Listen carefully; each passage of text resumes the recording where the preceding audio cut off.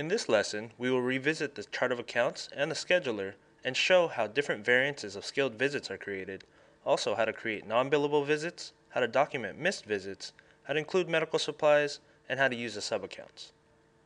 We will also be touching on the utilization of the visit frequency and how to reschedule appointments, and also how to use the route sheet for printing schedules and also posting visits from the route sheets.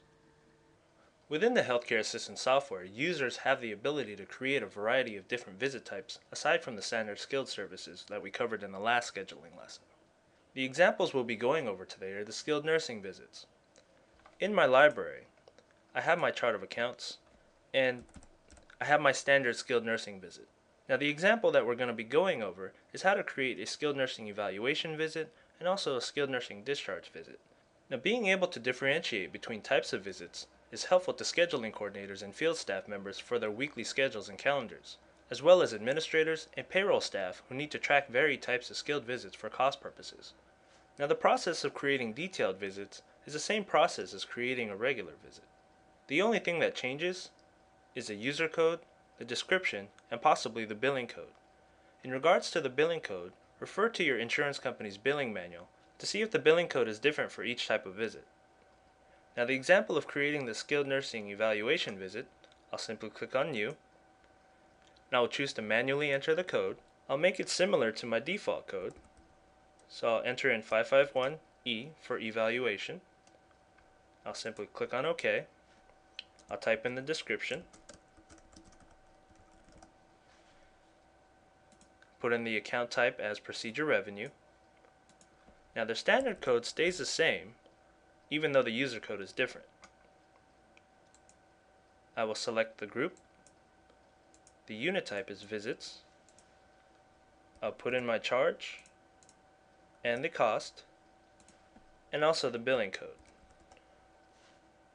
I'll then click on Save to save my changes, and I've now created a skilled nursing evaluation account. Now the creation of the discharge account is similar.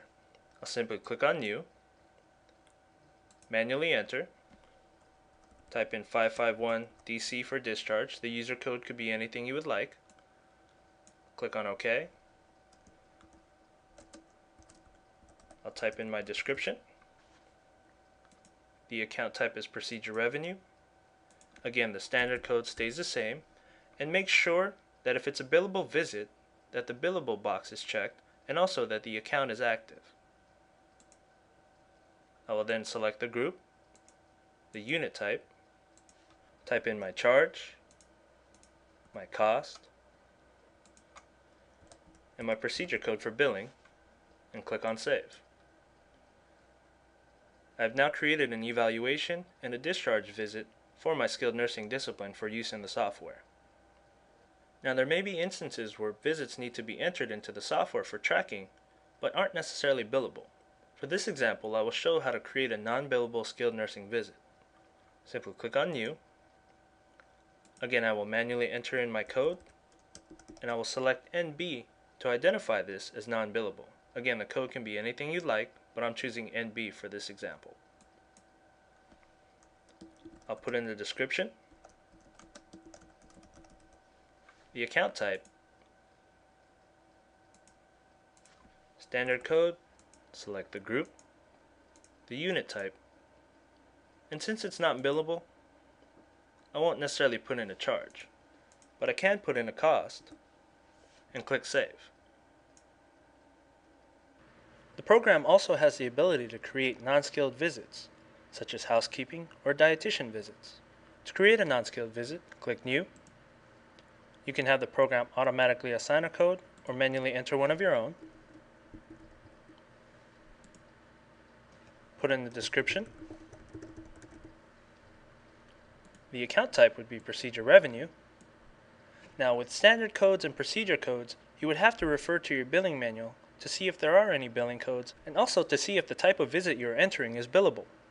For now, I will uncheck billable, select the group of non-skilled, put in the unit type, and save the account. To keep track of missed visits, you must first create a missed visit account for each discipline. For this example, I will show how to create a skilled nursing missed visit. Simply click on New. I will manually enter in my code, and I will put MV for missed visit. I will put in the description.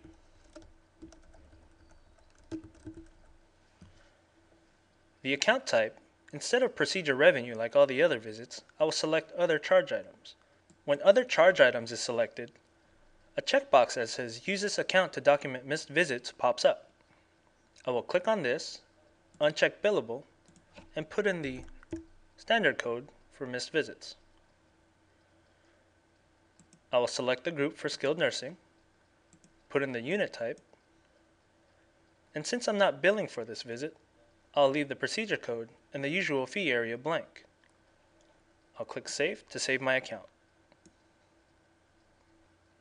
Missed visits can be documented when posting the visit notes for the patient. For example, we will select our nurse, and let's say for the visit on 7/3, the visit for Medicare patient was missed. When we post the visit, we would edit the actual time in and time out, click on OK, and we would change the discipline from a skilled nursing visit to a skilled nursing missed visit. We'll mark the visit notes as in, and click on Post to post to the patient's ledger. The description now changes from SN visit to SN missed visit. This can also be viewed from the patient scheduler. If we take a look at the patient, and we look at the visit for 7/3, it states that it's a missed visit. Also, if we take a look at the summary view for the patient, we can see the visit that was supposed to be done on the 6th week of the episode has been missed. A report can also be printed out to show missed visits. Under the Reports section, you can go to Caregiver Reports, highlight the visit list. We can also click on Show Detail of Visits, and click on Only Include Missed Visits. Now this can be filtered out by a specific caregiver or a specific discipline. Or you can just select All Caregivers, filter it out by date, and click on Print. This will show all missed visits for each caregiver if no specific caregiver was chosen. As was briefly stated in the last scheduler lesson, subaccounts may also be used for mileage accounts and also any medical supplies. When I click on Post to post a visit,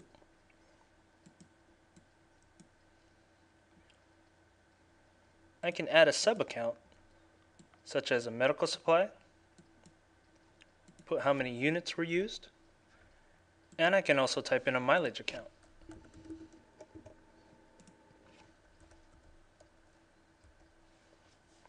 Mark my notes as in, and click on Post. The program will then let me know that the appointment will be posted, and also 2 subaccounts will be posted to the ledger as well. I can click on OK, and if I go to that patient, I can view the ledger with the visit, along with the mileage and wound care supplies.